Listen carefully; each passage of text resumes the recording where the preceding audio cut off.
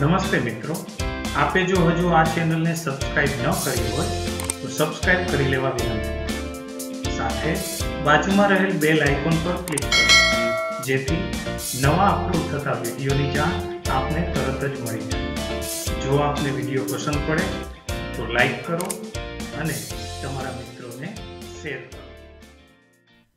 મિત્રો, આગળના વિડીયોમાં આપે અચલ આધાર અને પરંપરિત આધારે સૂચકાંક કેવી રીતે મેળવાય તેની સમજૂતી આપણે મેળવી લીધી છે અને સાથે સાથે તમે તેમના ઉદાહરણો પણ ગણી લીધા છે। આજે આપણે આગળ વધીએ ત્રીજા ચરણમાં, જેમાં આપણે શીખીશું આધાર પરિવર્તન। આધાર પરિવર્તન એટલે શું? તો આધાર પરિવર્તન એટલે અચલ આધારના સૂચકાંકનું પરંપરિત આધારના સૂચકાંકમાં પરિવર્તન અને પરંપરિત આધારના સૂચકાંકનું અચલ આધારના સૂચકાંકમાં પરિવર્તન। તો સૌથી પહેલા આપણે જોઈએ અચલ આધારના સૂચકાંકનું પરંપરિત આધારના સૂચકાંકમાં પરિવર્તન કેવી રીતે કરવામાં આવે છે। મિત્રો, પરંતુ તમને પ્રશ્ન એ થશે કે એક રીતથી મેળવેલ સૂચકાંકનું પરિવર્તન બીજી રીતથી મેળવવાનું શા માટે અગત્યનું બને છે? તો જ્યારે આપણી પાસે કોઈ ચલ માટેની માહિતી માટે જો અચલ આધારના સૂચકાંક શોધેલા હોય અને તેમની ટૂંકા ગાળામાં થયેલા ફેરફારો જાણવાની જરૂરિયાત ઊભી થાય તો અચલ આધારનું સૂચકાંક છે એ યોગ્ય માપ નથી। તેથી એવા સંજોગોમાં અચલ આધારના સૂચકાંકમાંથી પરંપરિત આધારના સૂચકાંકમાં પરિવર્તન કરવામાં આવે છે। આપણે જોઈએ એમનું સૂત્ર કે અચલ આધારના સૂચકાંકનું પરંપરિત આધારના સૂચકાંકમાં પરિવર્તન કરવું હોય તો કયા સૂત્ર દ્વારા થશે? તો સૂત્ર છે પરંપરિત આધારે સૂચકાંક બરાબર ચાલુ વર્ષનો અચલ આધારે સૂચકાંક। મિત્રો, આગળના સૂત્રમાં એવું હતું ચાલુ વર્ષની ચલ કિંમત, અહીંયા આપણને સૂચકાંક આપેલો છે અને એ પણ અચલ આધારનો, માટે ચાલુ વર્ષનો અચલ આધારનો સૂચકાંક છેદમાં અગાઉના વર્ષનો અચલ આધારે સૂચકાંક ગુણ્યા 100। મિત્રો, પહેલાં જે સૂત્ર હતું પરંપરિત આધારે સૂચકાંક, એની યાદી આપું તો પરંપરિત આધારે સૂચકાંક બરાબર ચાલુ વર્ષની ચલ કિંમત છેદમાં અગાઉના વર્ષની ચલ કિંમત ગુણ્યા 100। અહીંયા ફેર એટલો થયો છે કે અહીંયા ચલ કિંમતને બદલે અચલ આધારનો સૂચકાંક આપ્યો હશે, એટલે ચાલુ વર્ષનો અચલ આધારે સૂચકાંક છેદમાં અગાઉના વર્ષનો અચલ આધારે સૂચકાંક ગુણ્યા 100। મને ખ્યાલ આવે છે હવે મિત્રો કે આપને સૂત્ર વિશેની સમજૂતી બરોબર થઈ ગઈ હશે। તો હવે આપણે અચલ આધારના સૂચકાંકમાંથી પરંપરિત આધારના સૂચકાંકમાં પરિવર્તન કરતી વખતે એક બાબત ધ્યાનમાં રાખવાની છે, જેને આપણે નોંધ સ્વરૂપે બરોબર યાદ રાખી લઈએ। તો જોઈએ નોંધ। જો આધાર વર્ષનો ઉલ્લેખ કરવામાં આવ્યો ન હોય તો પ્રથમ વર્ષ માટે પરંપરિત આધારનો સૂચકાંક 100 લઈશું અને જો ઉલ્લેખ કરવામાં આવ્યો હોય તો અચલ આધારનો સૂચકાંક એ જ પરંપરિત આધારના સૂચકાંક તરીકે લેશું। આનો કહેવાનો અર્થ એવો છે કે રકમમાં કયું આધાર વર્ષ લેવું છે એનો જો કોઈ ઉલ્લેખ ન હોય તો પ્રથમ વર્ષ માટે પરંપરિત આધારનો સૂચકાંક સીધો જ 100 ગણી લેશું। પણ જો ઉલ્લેખ કરવામાં આવ્યો હોય કે ફોર એક્ઝામ્પલ વર્ષ 2008ને આધાર વર્ષ તરીકે લો તો 2008માં જે અચલ આધારનો સૂચકાંક આપેલો હશે એ જ સૂચકાંક પરંપરિત આધારનો સૂચકાંક થશે। મારા ખ્યાલથી હવે તમને સમજૂતી મળી ગઈ હશે। હવે આપણે જોઈ લઈએ આના માટેનું એક ઉદાહરણ। મિત્રો, સ્વાધ્યાય 2.2ની અંદર દાખલા નંબર 2માં આવી કંઈક રકમ આપી છે કે વર્ષ 2007-8ને આધાર વર્ષ તરીકે લઈ, મતલબ આપણને આધાર વર્ષનો ઉલ્લેખ કરી જ દીધો છે કે 2007-8, તો 2007-8નું સૂચકાંક જે છે એ આપણે એમનું લેશું પરંપરિત માટે। તો નીચે આપેલ યંત્ર અને યંત્ર સામગ્રીના જથ્થાબંધ ભાવના અચલ આધારના સૂચકાંક પરથી પરંપરિત આધારનો સૂચકાંક મેળવવાનો છે। તો આપણું ચોખ્ખું કહેવામાં આવ્યું છે કે અહીંયા જથ્થાબંધ ભાવના અચલ આધારનો સૂચકાંક છે, એના પરથી પરંપરિત આધારનો સૂચકાંક મેળવવાનો છે, વર્ષ અને સૂચકાંક. પરંતુ વર્ષ અહીંયા 2008-9થી શરૂ કરીને 2014-15 સુધી આપેલું છે. આપણને આધાર વર્ષ તરીકે 2007-8 કીધું છે, જ્યારે આપણને માહિતી 2008-9થી આપવામાં આવી છે. એનો અર્થ એમ થયો કે 2007-8 માટે આપણે આધાર વર્ષનો સૂચકાંક 100 ગણી લેશું. જોઈએ હવે આની ગણતરી કેવી રીતે કરવી. તો સૌથી પહેલાં આપણે હેડિંગ આપીએ, અચલ આધારે સૂચકાંક પરથી પરંપરિત આધારે સૂચકાંક. સૌથી પહેલાં હું ટાઇટલ આપશું, ત્યારબાદ એનું સૂત્ર લખીશું. પરંપરિત આધારે સૂચકાંક બરાબર, આપણે પરંપરિત આધારનો સૂચકાંક મેળવવાનો છે, માટે પરંપરિત આધારે સૂચકાંક બરાબર ચાલુ વર્ષનો અચલ આધારે સૂચકાંક છેદમાં અગાઉના વર્ષનો અચલ આધારે સૂચકાંક ગુણ્યા 100. આ સૂત્ર લખ્યું અને ત્યારબાદ હવે આપણે એની ગણતરીનું કોષ્ટક બનાવીએ. મિત્રો, તમારે તો આ કોષ્ટક આ સૂત્રની નીચે જ બનાવીને લખવાનું છે, પરંતુ અહીંયા જગ્યા ન હોવાથી હું બાજુમાં એ કોષ્ટક બનાવું છું. તો આ રીતે આપણા 3 ઊભી કોલમ બનાવી છે, જે ત્રણેયની ઉપર ટાઇટલ આપી દઈએ. પહેલું ખાનું વર્ષ, બીજું અચલ આધારે જે સૂચકાંક યંત્ર અને યંત્ર સામગ્રીનો આપેલો છે તે, અને ત્યારબાદ ત્રીજું ખાનું જેમાં આપણે પરંપરિત આધારે સૂચકાંક મેળવવાના છીએ. તો પહેલાં વર્ષ અને અચલ આધારે સૂચકાંક જે આપેલા છે તે આપણે લખી લઈએ. તો અહીંયા મેં 2008-9થી 2014-15 સુધીના સૂચકાંકો પણ લખી લીધા છે. હવે આપણે એમની ગણતરી દર્શાવીએ. અહીંયા આપણે આધાર વર્ષ 2007-8 કીધું છે અને આપણે શોધી રહ્યા છીએ 2008-9 માટે પરંપરિત આધારે સૂચકાંક.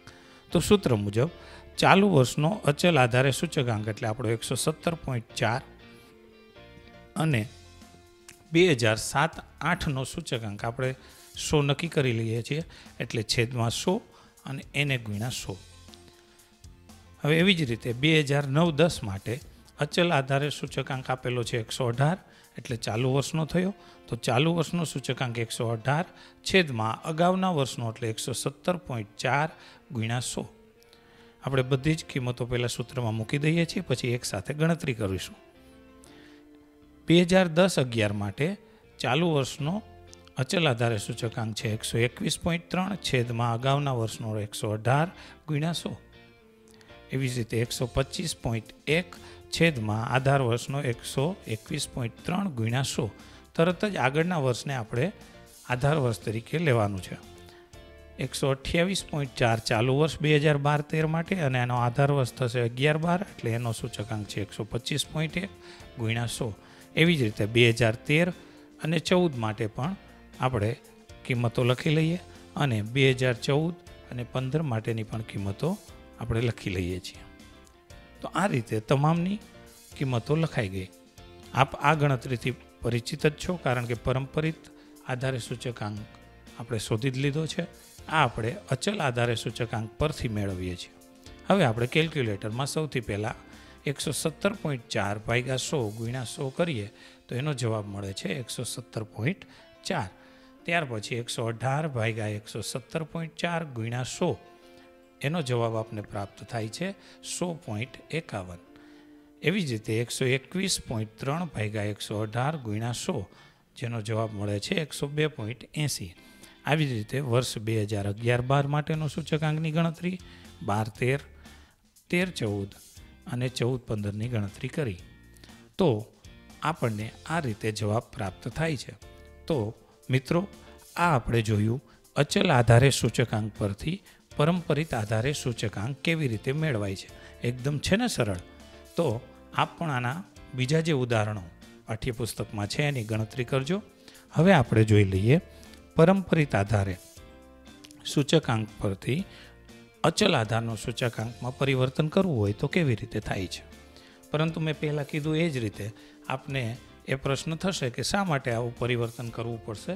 તો એના માટે જો આપણી પાસે પરંપરિત આધારે સૂચકાંકો હોય કોઈ ચોક્કસ સમયો માટેની કિંમતો હોય એમનો પરંપરિત આધારનો સૂચકાંક આપણી પાસે હોય, અને આપણે જો કોઈ નિશ્ચિત સમયની કિંમતો જે તે ચલની કોઈ નિશ્ચિત સમય માટેની કિંમતો સાથે સરખામણી કરવી હોય તો પરંપરિત આધારનો સૂચકાંક છે એ યોગ્ય નથી. એટલે પરંપરિત આધારના સૂચકાંક પરથી આપણે એમનો અચલ આધારના સૂચકાંકમાં પરિવર્તન કરવું પડે છે. તો હવે આપણે જોઈએ કે અચલ આધારનો સૂચકાંક પરંપરિતમાંથી મેળવવો હોય તો એનું સૂત્ર શું છે. ખાસ ધ્યાન આપજો, પરીક્ષાની અંદર પણ અવારનવાર પૂછાય છે આ સૂત્ર, અને અત્યાર સુધી જે સૂત્રો શીખ્યા એનાથી કંઈક આ થોડું જુદું છે. તો મિત્રો બરોબર ધ્યાન આપીએ. અચલ આધારે સૂચકાંક બરાબર પરંપરિત આધારના સૂચકાંકમાંથી મેળવીએ છીએ, એટલે અચલ આધારે સૂચકાંક બરાબર ચાલુ વર્ષનો પરંપરિત આધારે સૂચકાંક ગુણ્યા અગાઉના વર્ષનો અચલ આધારે સૂચકાંક. જો આપેલું એવું સૂત્ર છે જેની અંદર બે સૂચકાંકોની ગણતરી આવી છે. ચાલુ વર્ષનો પરંપરિત આધારે સૂચકાંક એને ગુણ્યા અગાઉના વર્ષનો અચલ આધારે સૂચકાંક અને એને ભાગ્યા 100. તો અત્યાર સુધી જેટલા સૂત્રો શીખ્યા એમાં 100 વડે ગુણ્યા છે. આ પહેલું સૂત્ર છે જેમાં 100 વડે આપણે ભાગીએ છીએ. તો ફરીથી યાદ કરી લઈએ કે જો પરંપરિત આધારના સૂચકાંક પરથી અચલ આધારનો સૂચકાંક મેળવવાનું હોય તો અચલ આધારે સૂચકાંક બરાબર ચાલુ વર્ષનો પરંપરિત આધારે સૂચકાંક ગુણ્યા અગાઉના વર્ષનો અચલ આધારે સૂચકાંક ભાગ્યા 100. સૂત્ર બરાબર યાદ રાખી લેજો. હવે આના માટે પણ આપણે એક બાબત યાદ રાખવાની છે, જોઈ લઈએ કે પરંપરિત આધારના સૂચકાંક પરથી જો અચલ આધારનો સૂચકાંક મેળવતા હોઈએ ત્યારે પ્રથમ વર્ષ માટે જે પરંપરિત આધારનો સૂચકાંક આપ્યો હોય તે જ અચલ આધારના સૂચકાંક તરીકે લઈ લેશું. એટલે કે આમાં પ્રથમ વર્ષ માટે જે સૂચકાંક આપેલો છે તે જ ગણતરી સિવાય ડાયરેક્ટ અચલ આધારના સૂચકાંક તરીકે સ્વીકારીશું. મિત્રો, સ્વાધ્યાય 2.1નો પહેલો દાખલો, એની રકમ કંઈક આવી છે કે એક રાજ્યના વર્ષ 2008થી 2014 સુધીના કૃષિ ઉત્પાદનનો પરંપરિત આધારે મેળવેલ સૂચકાંક નીચે મુજબ છે. તે પરથી અચલ આધારે સૂચકાંક ગણો. આધાર વર્ષ 2007 લો. હવે અહીંયા આધાર વર્ષ આપણે 2007 લેવાનું કીધું છે, ન કીધું હોત તો પણ આપણને ખ્યાલ છે કે પરંપરિત આધારના સૂચકાંકમાંથી અચલમાં ફેરવતા હોઈએ તો જે પહેલો સૂચકાંક આપેલો હોય પ્રથમ વર્ષ માટેનો એ જ સીધો સ્વીકારીશું. જોઈએ એની ગણતરી. સૌથી પહેલાં હેડિંગ આપશું પરંપરિત આધારે સૂચકાંક પરથી અચલ આધારે સૂચકાંક. સૂત્ર લખીશું અચલ આધારે સૂચકાંક બરાબર ચાલુ વર્ષનો પરંપરિત આધારે સૂચકાંક ગુણ્યા અગાઉના વર્ષનો અચલ આધારે સૂચકાંક છેદમાં 100. ફરીથી મિત્રો, નીચે જગ્યાનો અભાવ છે, હું બાજુમાં ગણતરી દર્શાવું છું. તો પહેલાં કોષ્ટક, 3 કોલમ, વર્ષ પરંપરિત આધારે સૂચકાંક અને એના ઉપરથી આપણે જે અચલ આધારે સૂચકાંક શોધવાનો છે તેનું કોષ્ટક. હવે વર્ષ અને પરંપરિત આધારે સૂચકાંકો મેં લખી લીધા. તો ગણતરી બતાવીએ. ફરીથી 2008 છે એનો આપણો સૂચકાંક અહીંયા 100 આપેલો છે એટલે સીધો જ આપણે સ્વીકારીએ છીએ 100. ત્યાર પછી 2009 એનો ચાલુ વર્ષનો પરંપરિત આધારનો સૂચકાંક થયો 110. એને ગુણ્યા અચલ આધારનો સૂચકાંક આવેલો છે 100. આ જે 100 છે એ અહીંયા મૂકેલા છે, એને ભાગ્યા 100. હવે આપણે 2010ની કિંમત મૂકશું, પણ એવી રીતે સીધી નહીં મૂકી શકીએ, કારણ કે આમાં આપણે જે જવાબ પ્રાપ્ત થશે અહીંયા એ જવાબ ત્યાર પછીના વર્ષમાં ગુણાકારમાં આવતું હોવાથી આપણે એમની ગણતરી સાથે કરતી જ જવી પડશે. તો આનો જવાબ 110 ગુણ્યા 100 ભાગ્યા 100 જવાબ મળ્યો આપણને 110. બરોબર ખાસ ધ્યાન આપજો મિત્રો. વર્ષ 2010 ચાલુ વર્ષનો પરંપરિત આધારનો સૂચકાંક 95, એને ગુણ્યા અગાઉના વર્ષનો અચલ આધારનો સૂચકાંક, એટલે અહીંયા જે આપણને જવાબ પ્રાપ્ત થયો છે એના વડે ગુણીશું, એટલે 95 ગુણ્યા 110 છેદમાં 100. એનો જવાબ ગોતી લઈએ તો જવાબ મળે છે 104.5. હવે જોઈએ 2011 માટે. ગણતરી પર ખાસ ધ્યાન આપજો, કારણ કે સૂત્ર ફેર્યું છે, કિંમતો છે એ વારંવાર નવી લેવાની હોય છે, એટલે ભૂલ થવાની શક્યતાઓ વિશેષ છે. તો 2011 માટે ચાલુ વર્ષનો પરંપરિત આધારે સૂચકાંક 108 અને અગાઉના વર્ષનો અચલ આધારનો સૂચકાંક 104.5. તો 108 ગુણ્યા 104.5 ભાગ્યા 100 જવાબ મળે છે આપણને 112.86. વર્ષ 2012 માટે ચાલુ વર્ષનો પરંપરિત આધારનો સૂચકાંક 120 ગુણ્યા અચલ આધારનો મળ્યો છે આપણને 112.86. અહીંથી જે જવાબ મળ્યો છે એ જ એના પછીના વર્ષમાં ગુણાકારમાં આવે છે. એટલે 120 ગુણ્યા 112.86 ભાગ્યા 100 જવાબ મળ્યો 135.43. 2013 માટે તમને સમજાઈ ગયું કેવી રીતે લીધું એ. 106 ગુણ્યા અગાઉના વર્ષનો 135.43 અચલ આધારનો સૂચકાંક ભાગ્યા 100 જવાબ થયો 134.56. વર્ષ 2014 માટે ચાલુ વર્ષનો પરંપરિત આધારે સૂચકાંક 110 ગુણ્યા અગાઉના વર્ષનો અચલ આધારનો સૂચકાંક 134.56 ભાગ્યા 100. તો 110 ગુણ્યા 134.56 ભાગ્યા 100 જવાબ મળે છે 157.92. તો આ રીતે પરંપરિત આધારમાંથી અચલ આધારે સૂચકાંક મેળવવામાં આવે છે. સૂત્ર ઉપર ખાસ ધ્યાન આપજો. ગણતરીમાં થોડો ફેરફાર થયો છે. દર વર્ષે આપણે અગાઉના વર્ષનો પરંપરિત નહીં પણ અગાઉના વર્ષનો અચલ આધાર એટલે અહીંયા જે જવાબ પ્રાપ્ત થયો છે એ જવાબ ગુણાકાર સ્વરૂપે બીજા વર્ષમાં એના પછીના વર્ષમાં આવે છે. આટલું જ કાળજી રાખશું એટલે આપણને આ દાખલો પણ બરોબર આવડી જશે. તો મિત્રો બંને રીતો આપણને બરોબર સમજાઈ ગઈ હશે. તો હવે તમારી ટેક્સ્ટ બુક્સમાં આને લગતા ઉદાહરણો અને સ્વાધ્યાયમાં જે બીજા દાખલાઓ છે તે ગણતરી કરી જાતે ગણો, જેથી કરીને દૃઢીકરણ થાય અને આત્મવિશ્વાસ વધે. ખૂબ ખૂબ આભાર.